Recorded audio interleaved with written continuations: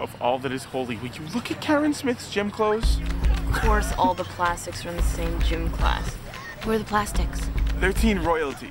If North Shore was Us Weekly, they would always be on the cover. That one there, that's Karen Smith.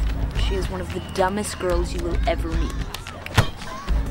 Damien sat next to her in English last year. She asked me how to spell orange. And that little one, that's Gretchen Wieners. She's totally rich because her dad invented toaster strudel. Gretchen Wieners knows everybody's business. She knows everything about everyone. That's why her hair is so big. It's full of secrets. Hey, what's happening? And evil takes a human form in Regina George. Don't be fooled, because she may seem like your typical selfish, backstabbing, slut-faced hoe bag, but in reality, she is so much more than that. She's the queen bee, the star. Those other two are just her little workers. Regina George. How do I even begin to explain Regina George? Regina George is flawless. She has 2 Fendi purses and a silver Lexus. I hear her hair is insured for $10,000. I hear she does car commercials in Japan. Her favorite movie is Varsity Blues. One time she met John Stamos on a plane. And he told her she was pretty. One time, she punched me in the face.